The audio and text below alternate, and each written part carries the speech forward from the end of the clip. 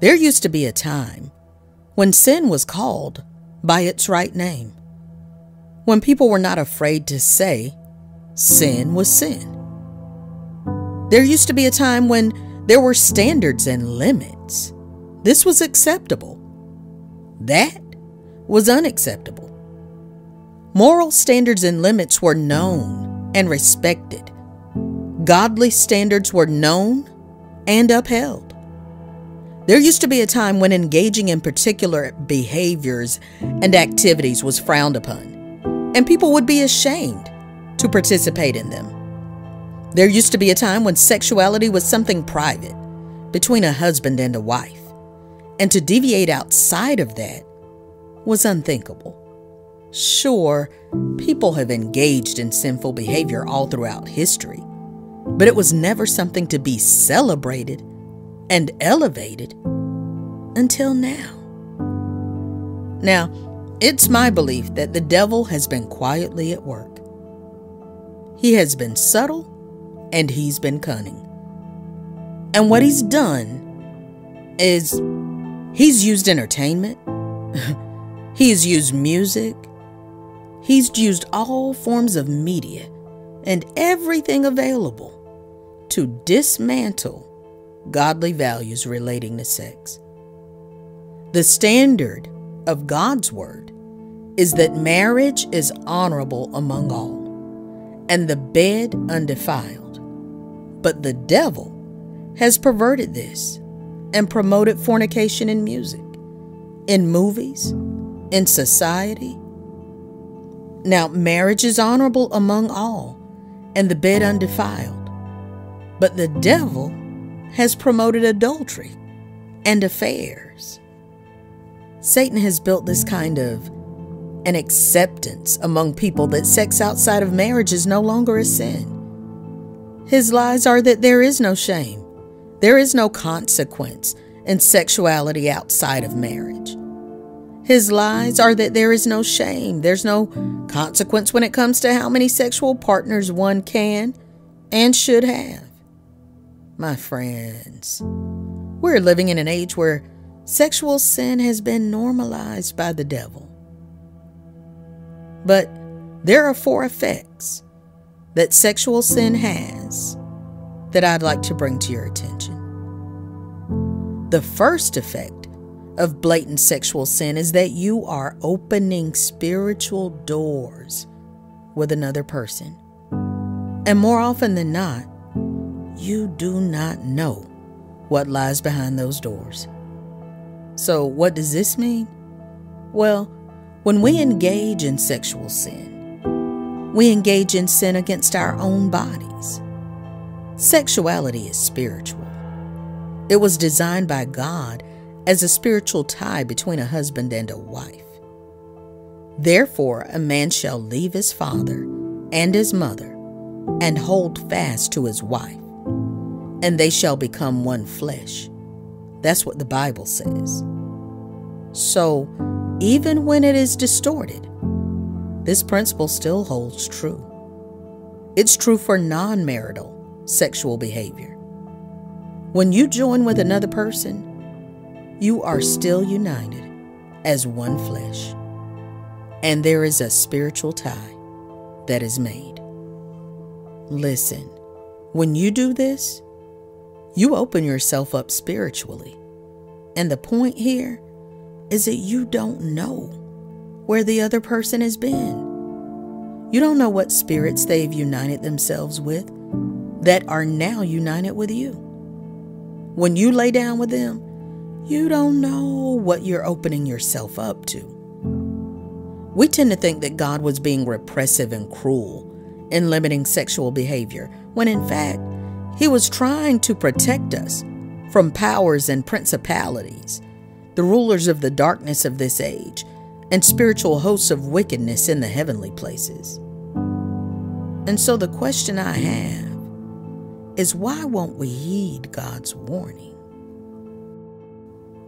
So, the first effect of sexual sin is that you open yourself up spiritually. Now, the second effect of sexual sin is that you are making soul ties and attachments to someone who is potentially destructive for you. In addition to the potential of taking on the spirits of multiple partners, you are also uniting yourself with people that will be destructive for your soul, your spirit, and your life in general. And oh, be careful. Be careful who you unite yourself to. One example from Scripture is Ahab and Jezebel.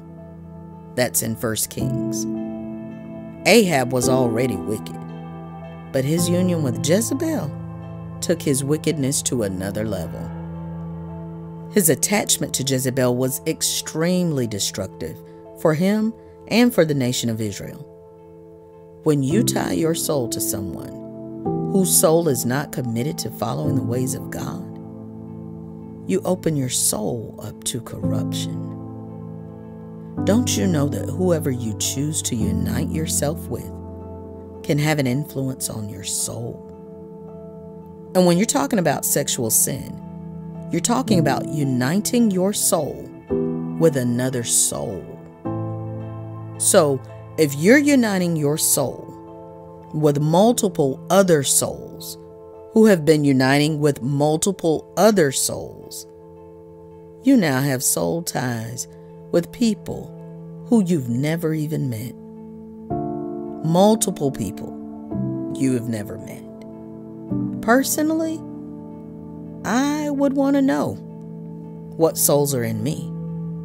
I'd prefer to have only one, as a matter of fact.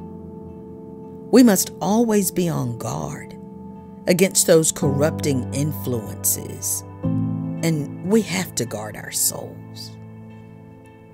The third effect of sexual sin is separation from God. The Apostle Paul tells us that the wages of sin is death. Ultimate death is separation from Jesus Christ.